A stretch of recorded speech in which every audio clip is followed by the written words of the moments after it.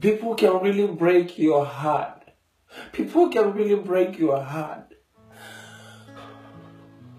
It's really painful, you know. It's really painful how people keeps on calling me a prostitute. I'm not a prostitute. Am I wrong to sell condoms? Am I wrong to sell condoms in the streets?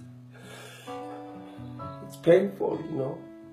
It's painful that my own boyfriend calls me a prostitute. I'm not a prostitute. I'm selling condoms.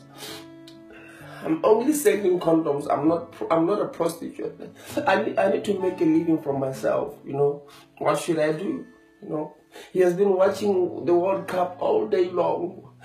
And he has not given me money, he has not given me attention. Now he calls me a prostitute. Am I want to sell condoms?